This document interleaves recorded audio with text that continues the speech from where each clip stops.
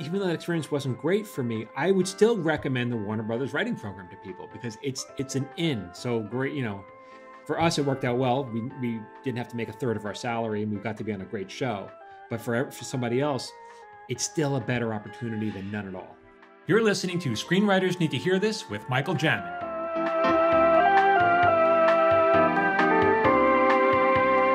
All right, welcome everyone. Today we're talking about different paths to break into Hollywood, because you all want to break into Hollywood, right? Yeah, that's the goal. That's the goal.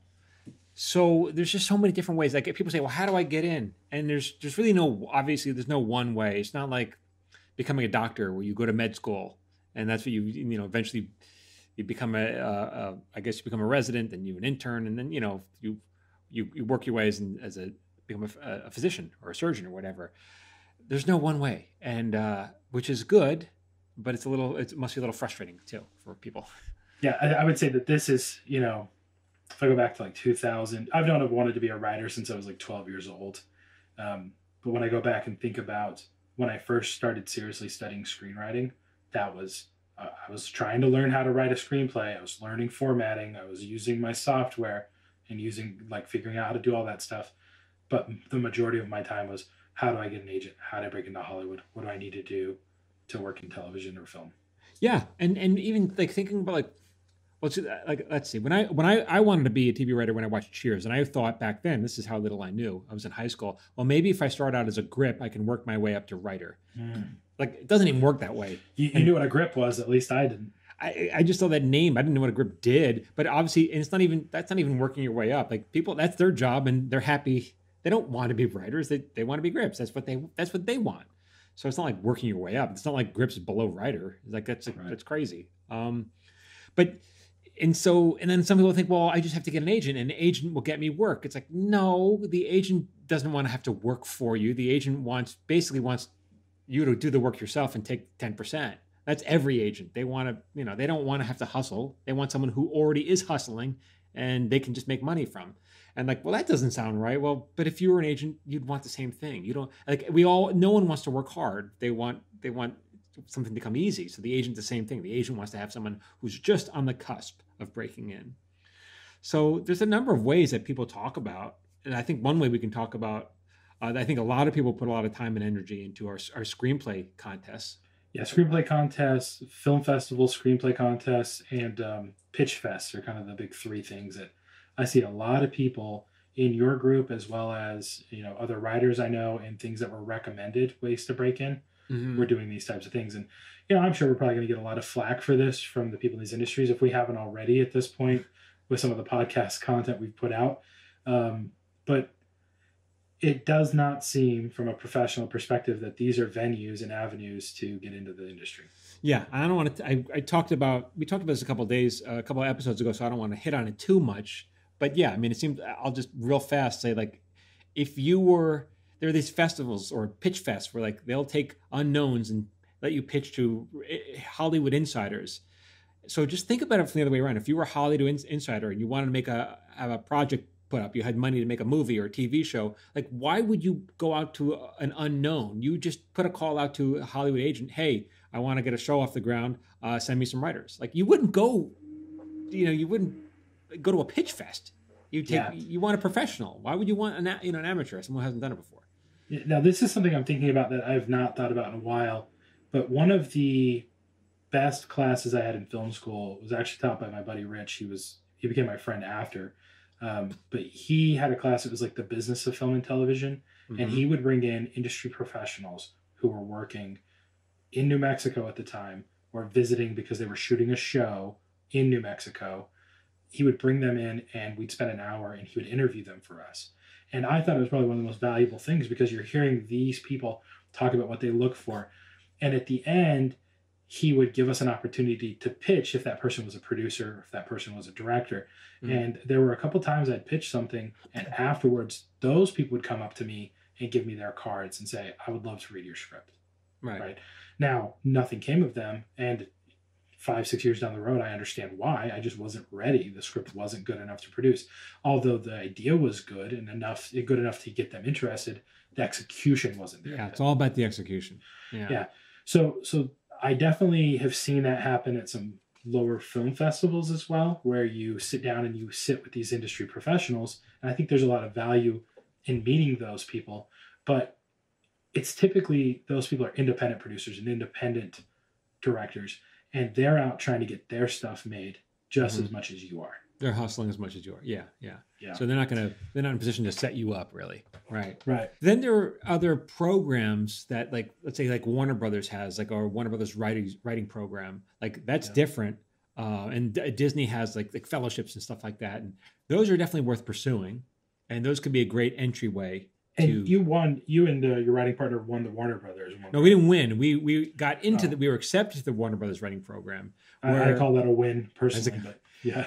But this is how it was, and this was many, many years ago, and things have changed. But basically, what you did back then was you get accepted, which is hard. It's hard to get accepted, and then you have to pay Warner Brothers. I think we paid maybe $400 each or something. I'm sure it's a lot more now. And we paid Warner Brothers for the right to be accepted to this class to sign. And if you were the top graduate of this class, they would try to place you on one of their shows. And back then, Warner Brothers had a ton of sitcoms. Like they just had like the Friday night block. They had so many shows that it was like the odds were not terrible. Like they would try to place you on one of their shows. But if they did, because you were a graduate of the class, you would be earning. The contract said you'd earn like a third of Writers Guild minimum. It was something like something really terrible like that. And so here, only in Hollywood, do you pay to have a contract, to sign a contract that gives you a third of what everyone else is getting paid. And you're paying for this terrible contract. Like, that's crazy. That's fascinating. But I think that speaks to the competitiveness of this industry. Yeah. Because everyone thinks they have a good story idea. Everyone thinks they're a writer. And it's so competitive. You're literally paying people for opportunities to work for less money. It's insane. Yeah. And then what happened was that class, I remain friends with several people from that core group of people. There were maybe 30 or 40 of us, and only a handful went on to actually become professional writers. Everyone else kind of flamed out at one point or the other, because it is hard to break in.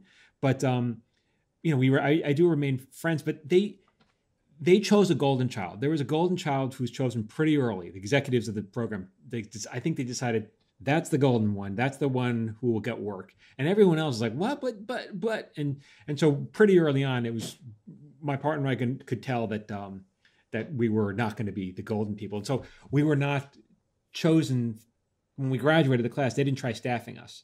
It just so happened that our script, that we had a script that was read by Steve Levitan, who was at that time the creator of a brand new show called Just Shoot Me. And he read our script because his assistant read it and liked it and passed it on to him.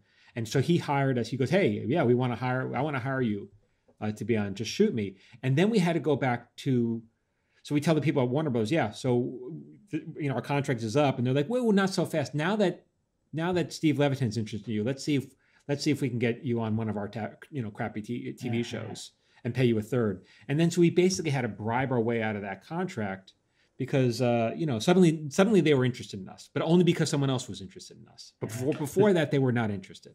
Yeah, this is like the guy-girl situation where the girl's overlooked until someone else is interested. Yeah. And all of a sudden, my eyes are open, and I never realized what was right before me this entire time. Yeah. Except in this case, it's motivated by dollars. Yeah, right.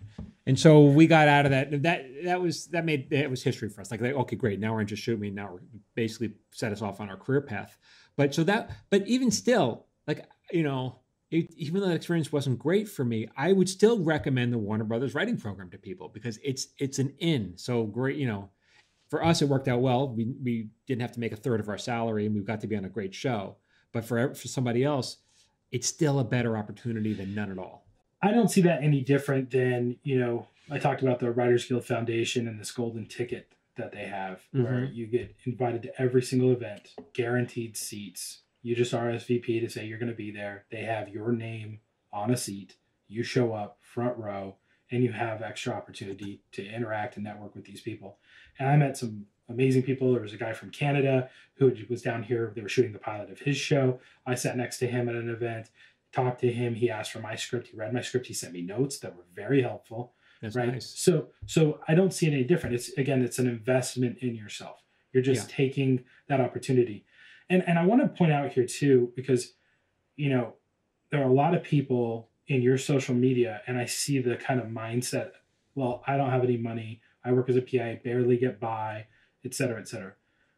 Look, ultimately, it's about making sacrifices. And sacrifice, you know, the way we define it from a theological perspective is to make holy. Like you're taking something To make what? And you're to make holy. Holy, Right? okay. I'm giving up something because I find this other thing more valuable. It is more sacred to me. Okay. So if you take the approach, right. yeah. So if you're taking the approach of my writing career is sacred to me because it is literally why I am here on this planet, is to be a writer, then stop drinking Starbucks for a month. Yeah. $7 a day times 30 days. It's a lot of money, right? Yeah. Even if it's only once a day, once a week you're going. Yeah. That stuff adds up. There are ways to win in the margins, as we say in the accounting world. Yeah. Like you can win in the margins and save up, and you can get a license to final draft and learn how to do that so you can be a writer's assistant. You can afford these golden ticket opportunities. That I think is just, you approach it as you have a war chest, there's funds there, and it is to be invested to help me pursue my reason for being on the planet. Right. Yeah. Yeah. And so I've worked with so many inspiring people who couldn't get a break, so they made their own break, and that's how they got into Hollywood. And I'm going to list them because they're all incredibly successful people. The first one was Mark Maron, who he had a show on IFC, and my partner Receiver and I, we ran that show for 4 years. And Mark is an interesting guy because he was a comedian, and he worked for a while in radio, and then I think I don't know if he got fired or he left radio or whatever, but he was basically cold. He couldn't book rooms. He was cold. And so, but he's a creative type and he had to create. And so this is back then, there was a thing called podcasting. No one knew what podcasts were. And it was just a forum for him to talk into a microphone. And God knows if anyone was going to listen, but he was going to put on his little show and interview people. And he's really, he's good at interviewing. And that was it. But no one knew how he was going to monetize, but he just did it. Because he was putting himself out there, and eventually that podcast, and his is one of the most successful podcasts out there. It's always in like the top 5 on Apple. Yeah. He interviewed Barack Obama. Yeah, in his garage. The president was in his garage. The president of the United States came here and went to someone's garage to be on a podcast. Yeah, and because that podcast blew up, Mark. That reignited his comedy career, and it got him a chance to get a TV show on IFC. That was the one we ran, called Maron. And because that show kind of did really well, it got him on Glow. And then because of Glow, he got all these other opportunities. Yeah. But it's not because he was begging Hollywood, let me in. He's like, screw it. I'm making something worthwhile, and I will build an audience that way. Summed up as he provided so much value, people couldn't ignore it. Yeah, right. And he did, right. He just created on his own, but he made his creation good. Another example, were Rhett and Link. So Rhett and Link were these two guys. We ran their show, which you worked on. They had a show on YouTube, Red, and it was a sitcom, but they're not TV writers. So they needed to have, they created the show, but they needed showrunners to actually write the episodes and kind of do all that work. And so they hired me, my partner, to run their show. But who's Rhett and Link? These are just two guys out in, I think, from North Carolina. They were just two no-ones who started a YouTube channel, and that was it. They did, and this is before YouTube was really a big thing. They just started putting up these shows, and they're best friends, so they have good chemistry, and they just kind of do wacky things. They would sit in a giant vat of oatmeal and do kind of little mini contests with each other, and they had good chemistry. And that show kind of blew up and became so big on YouTube that YouTube said to them, hey, you guys are amazing. We'll give you your own TV show. But it wasn't like they didn't beg YouTube. They just did their own thing, and Hollywood came to them. And there's so many instances of Hollywood, instead of people begging to, please Hollywood, let me in, they create something so amazing that Hollywood comes to them. Yeah. I think you could look at Joe Rogan. I think you could look at most of these people. I mean, you can split it off, and it goes back to what we talked about in another podcast about niching down and finding your niche and owning that. Like that's really how you break through these things. Those guys were advertisers and marketers, and they leveraged that medium to make fake commercials. They do free commercials for businesses, and they were so wild. That's how they broke through on YouTube early on. Yeah, because no one was paying them to do this. Right? They just did it on their own. There's a woman who I discovered at the beginning of the pandemic named Sarah Cooper. And I found her on, I think, Twitter, but she was probably on all the platforms. And she would just basically, she was a struggling actor, comedic actor who could not get arrested. She couldn't get anything, any kind of work. And so she said, screw it. And so she would basically take these speeches that Trump would make and kind of lip sync it, but she was doing more than lip syncing. She was adding her own personal touches and making it funny and doing things in the background, and her funny facial expressions really plussed it. So it wasn't just like standard lip syncing. She put a lot of craft into it. And because these things were so good, it was like she was everyone had to notice her. You could not watch this and think, wow, like it was amazing, her skill and her talent that she brought to it. And because of that, she became so big that Hollywood came to her and gave her a Netflix special. And then they gave her, I think it was a show on CBS, a pilot that I didn't think it got to air, but she got all these opportunities because she just was like, screw it, I'm going to be the master of my own domain here. I'm going to do it myself. Yeah. Yeah. It's seizing the opportunity. It's the old saying, fortune creating favors one. the bold. Yeah. Yeah, creating an opportunity. And there's so many people like that. Another woman, Blair Erskine, I think that's how I pronounce her name. And I just discovered her on she would make these kind of funny videos on Twitter. But they were so good that got discovered. And eventually, I think she's now a writer on Kimmel. Like, that's how she broke in. And she was not begging anyone. She's like, screw it, I'm going to do it myself. But the content was good. Hi guys, Michael Jamin here. I wanted to take a break from talking and talk just a little bit more. I think a lot of you guys are getting bad advice on the internet. I know this because I'm getting tagged. One guy tagged me with this. He said, I heard from a scriptreader in the industry.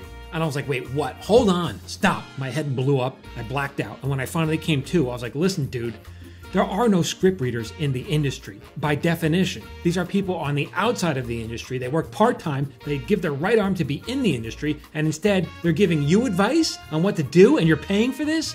I mean, that just made me nuts, man. These people are unqualified to give my dog advice. And by the way, her script is coming along quite nicely. And I'm not done. Another thing, when I work with TV writers who are new on writing staffs, a lot of these guys flame out after 13 episodes. So they get this big break, they finally get in, and then they flame out because they don't know what is expected of them on the job. And that's sad because, it's not going to happen again. So to fight all this, to flush all this bad stuff out of your head, I post daily tips on social media. You can find me on Instagram and TikTok and Facebook at Michael Jamin Writer. If you don't have time, 2 minutes a day to devote towards improving your craft, guys, it's not going to happen. Let's just be honest. So go find me. Make it happen. All right, now back to my previous rant. So let's say that you're a writer and you're not like an on-camera talent. You don't necessarily care to put yourself out there that way. There might be some trepidation. For me, I have an agent and I get auditions all the time and I have to self-tape. And I get just tremendous anxiety every time I have to be in front of the camera. Yeah. It's just something I'm working through, and I do it, and I force myself to do those things because it's something I want to do. But let's say I'm not. Let's say that I'm just, someone who wants to rise up through a traditional route, and let's say I'm a PA. Right. What kinds of things do you think make a PA stand out to forge that path or create their own path? We've talked. You're, I think, an excellent example of this because you always say yes when someone has a question or a problem. Yes, I will fix it. I will take care of it. No, relax. It's done. It's already done. Relax.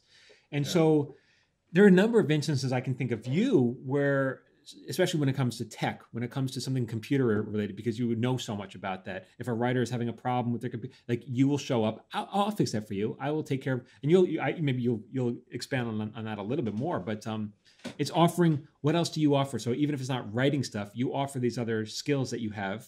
And you offer them freely, and because of that, you endear yourself to people, and people want to help you in exchange for that. Yeah, and I think that it's an important note here too that when I do that, it is sincere that I just want to help.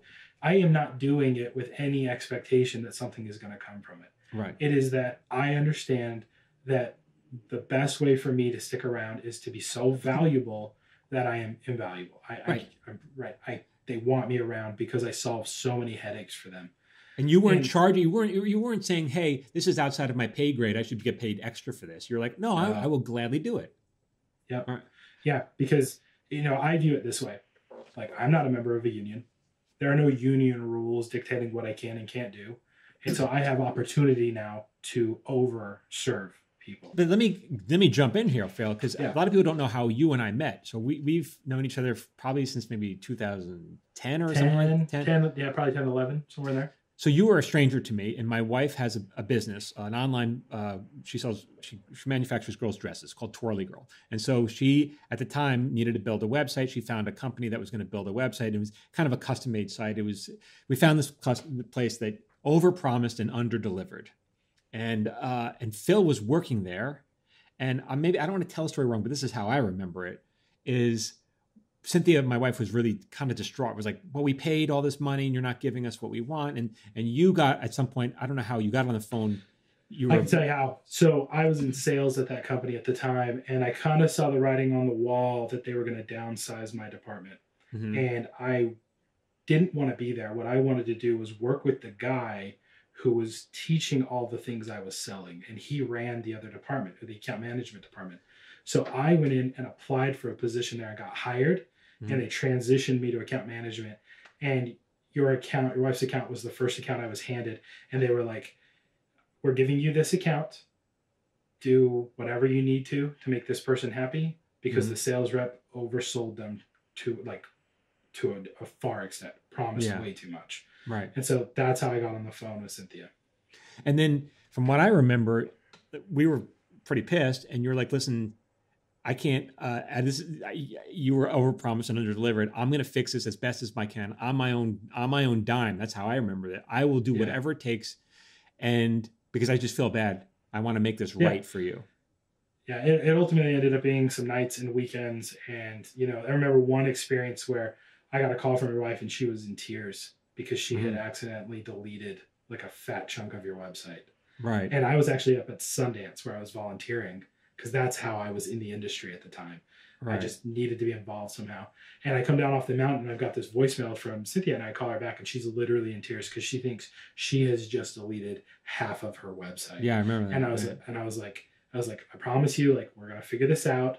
I don't know what we can do, but let me see what we can do. And so because I took the same approach at work too, where I would go in to the engineering department and I would say, what do you need from me as a sales rep to make your job easier?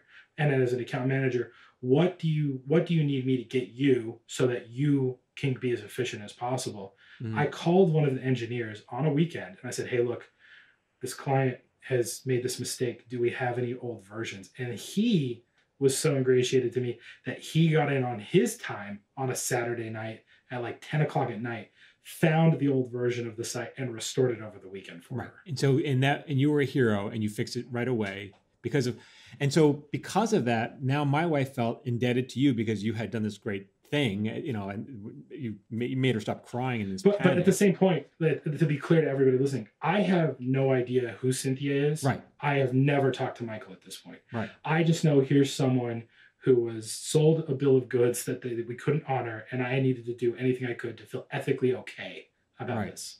Right. And so Cynthia says over the next couple of weeks or whatever, she's talking with you, and you somehow, the conversation turns to what you want. You want to become a TV or a screenwriter. It was actually, she's like, hey, my husband Michael's going to get on while he waits for his next show to start. And I was like, oh, show? She's like, oh yeah, he's going to be running Mark Maron's new show. Right. And I was like, okay. And that's when things kind of clicked. And so we ended the call and I Googled her name and an IMDb page shows up. And I was like, oh, she was Tree Flower on Angry Beavers, which I watched. And she was on Real Monsters. And she was on Friends. Yeah. And then I Googled you and I was like, oh my gosh, he is a writer. And then that's how I broached it. It was on the next call. Right. And so because we owed you so much, Cynthia's like, no, my husband, he's happy to help you. He'll be more than happy to talk to you about TV and screenwriting and all that stuff. And because of that, because of what you had done, your attitude, which was, let me give. Now we feel indebted to you and we want to help you back. And that's how you and I met. And that's how you ultimately broke into the business, because I wound up getting you jobs on 2 of the shows that I was on. Yep. Right? Yep. And that's how you got it. And it wasn't because you asked for, you didn't beg me. You didn't ask me for anything. You gave first and then I returned.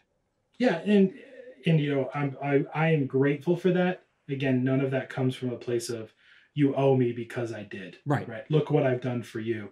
It's simply, what can I do? And to that same point, on that first show where I was a PA, I was day playing, as I've talked about on other episodes, and they ultimately brought me in to be the office PA. And I did the same thing. I said, what skill sets do I have to serve the people above me? Like, how can I go in this extra time? And I approach it from this perspective again. Like, I'm not in a union. There's no one dictating what I can and can't do. And so ultimately, I look at it as, I have sold 12 hours of my day to these people. Mm-hmm. Like, I have sold my time. They own me for 12 hours. So what can I do in the next 12 hours to be so productive that they want to keep me around? And I still get my bosses from that first job from Rhett and Link. They call me 5 years later and they offer me things. Right. Hey, and it's like, hey, my buddy asked me if I know someone who wants to have this job. No experience needed. They're willing to train. I thought of you immediately. Right. Right. That kind of stuff. Yeah. So, doors open that way. Right. Yeah. And so, you know, as I thought a lot about this, and we talked about this in your private group in your course recently, but there's some questions that I think of, and I would encourage anyone in this situation to go through. So, what can I do to serve this person? Like, whoever it is, like whether it's, you know, Carrie Clifford, who's a writer on Tacoma FD, like, she loves tuna. She absolutely loves tuna, but she's also very picky about her tuna. Mm-hmm. And so I literally kept a whiteboard list of her favorite tuna places. So whenever I'd go around to get lunch, if it was her day to decide, I would remind her which place she liked her tuna from. Right. These little things, right? Yeah, like one of the writers like these very specific smoked pistachios from Whole Foods. So I would go out of my way to pick those up for him so that he had something he liked in the room. Yeah. And it's not kissing butt. It's not sucking up. It's, again, how can I serve this person? Right. Yeah. Because that'll help you. Yeah. And that comes in, and that helps. It's in your own best interest to do stuff like that. Right. But people don't think of it like that. They just don't. They think of it as, it seems like a lot of people think of it as how I'm being taken advantage of. Like, or they think like advantage of me. Or it's also like, what can you do for me? I need you to help me break into Hollywood. Help me, instead of the other way around, which is let me help you. Yeah. And so to answer that question, the next thing I would ask myself is, what are my unique skill sets? Right. What are my hobbies, passions, and talents? And what do I have that's valuable to my chain of command? Like thinking up the chain of command, whether it's, you know, I'm the writer's PA and I report to the script coordinator. How can I make the script coordinator's job easier? Mm-hmm. How can I do this? And I think this mindset, a really good way to think about this, I had the opportunity to speak at a business college a couple of years ago. And I sat in the class. I did a presentation for some friends of mine about a business that I was managing at the time. And the professor said, the best thing you can ask in an interview is, how can I relieve a burden off of your shoulder? What burdens can I relieve from your shoulders? Right. And it seems a very formal way to think about it. But if you approach everyone above you with that mindset, like, what burdens do you have? Like, how can I help carry some of the weight here? They will gladly give that to you. Yeah. Because it catches people off guard too, because it's not likely. And so here's just an example of that. So for a wrap gift for season 3 of Tacoma, we got the idea of doing a yearbook. Well, I happened to be on the yearbook staff for 2 years in my high school. I graduated in 2004, right? So this was 2002, 3, and 4 that I was on the staff. I don't remember technically how to use InDesign. I played a little bit with it since, but it came up and I was voluntold I had to do this. And someone was like, phone it in, just get a template offline. And there was a very low expectation of this.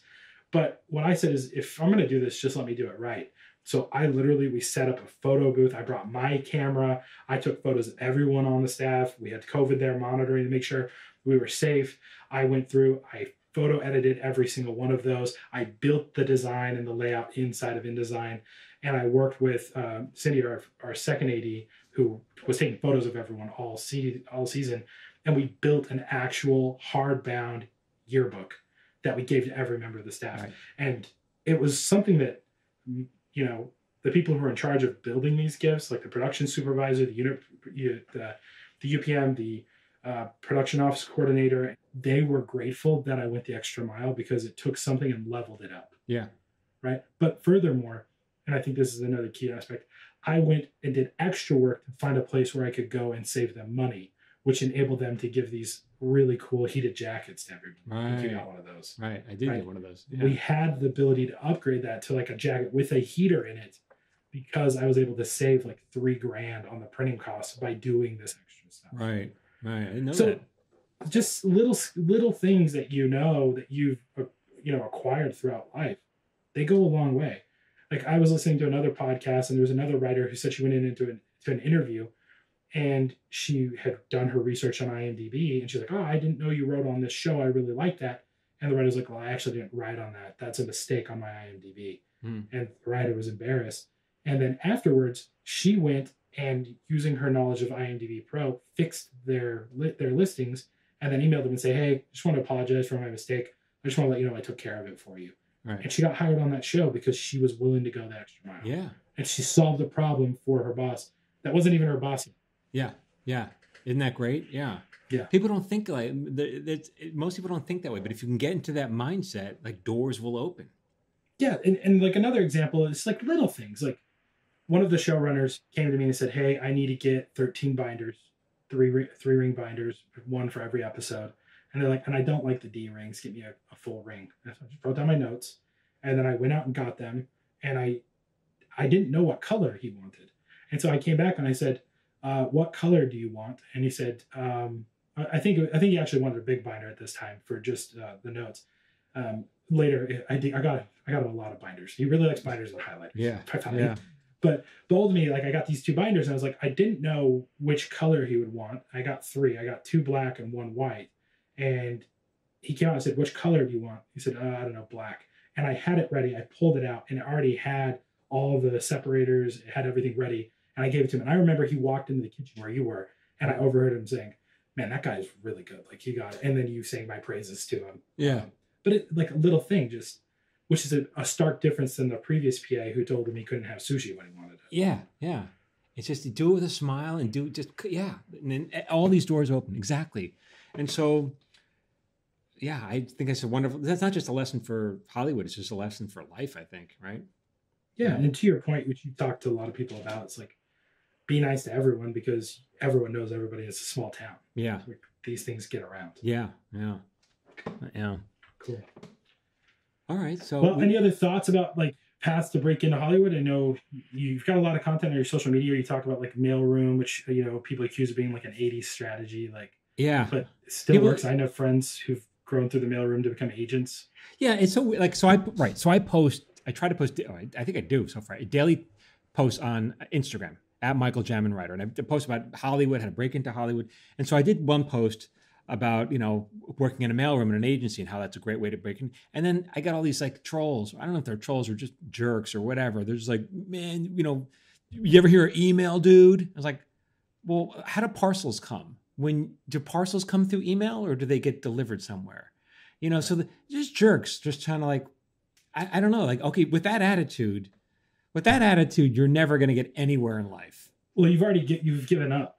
Yeah. Right. If you're always looking at the negative, you've given up on you're not going to make it. Yeah. Because you've already decided you are. Right. Exactly. And it's self-fulfilling prophecy. There was one woman I had to post, and she posted about how Hollywood is an awful place. And she was a PA. I mentioned this post about how to get a job as a PA. And she's like, I was a PA. Don't listen to this guy. I was a PA, and these people were mean to me, and they were obnoxious and rude. And like, listen, I don't know what show she was on. Maybe they were mean and rude to her. Okay, so go get a job at Starbucks. That's a job that's easier to get. You'll make the same amount of money, and I guarantee you, people will be mean and rude to you. The customers will be mean and rude to you. Either way, it's going to happen. So why don't you do it in the area that you want to advance in Hollywood? Like, what is your problem? Like, people are mean. That's life, man. So what? Do you want to get your goal? And then someone else had another comment. She was like, wow, all that, I think it was a woman, all that just to become, for all that work and hard effort just to be a PA? It's like, no, it's not to become a PA. It's to become a writer or a producer or a director. Like PA, this is just a temporary job. Yeah. It's all this work for this temporary stepping stone. Yeah, I had a really good conversation because I've been a PA for 6 years or so now at this point, and I'm 30, I'm going to be 36 this year, and I have a wife and kids, and it's a grind, and it can feel a little heavy. But in fairness, you've had opportunities to do other production work, but you just don't want it because you want to stay in the screenwriting path.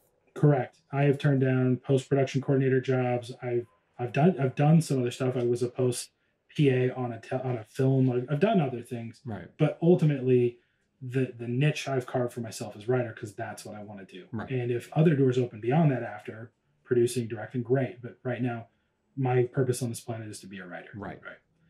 So, I lost my train of thought. It's because I interrupted you. But the point is that we were talking about how it's just a stepping stone, and you've been doing PA for a while, but it's not because you have to; it's because you want to. Right. So I remember now. So I kind of privately one night we're shooting super late. It's like a Friday. We're going into a Fraturday, which means you're shooting into Saturday morning. Mm-hmm. So your Friday Saturday blend.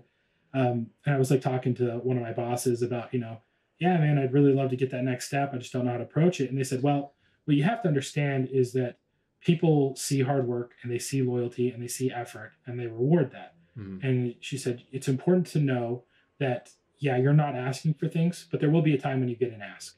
And when that ask comes, make sure you ask for it. You have to put yourself out there. Yeah. But in general, you get the ask because you're not asking. Yes. And I was like, oh, and it may not seem like it, but people reward hard workers because, and I think the word she said is, we recognize what we have with you. And I was like, oh, that's a very kind compliment. But I think it goes back to this mindset of how can I serve? How can I serve? And I'm by far not the only person.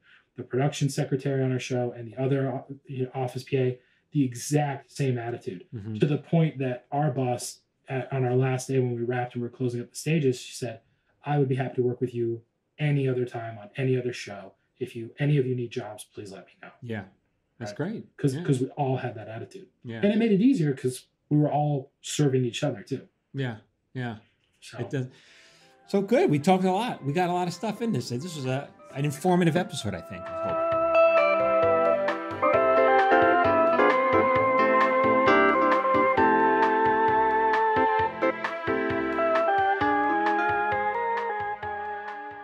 This has been an episode of Screenwriters Need to Hear This with Michael Jamin and Phil Hudson. If you'd like to support this podcast, please consider subscribing, leaving a review, and sharing this podcast with someone who needs to hear today's subject. If you're looking to support yourself, I'd encourage you to consider investing in Michael's screenwriting course at michaeljamin.com/course. I've known Michael for over a decade, and in the past 7 years, I've begged him to put something together. During the global COVID-19 pandemic, Michael had time, and I have to say, I wish I'd had this course 10 years ago.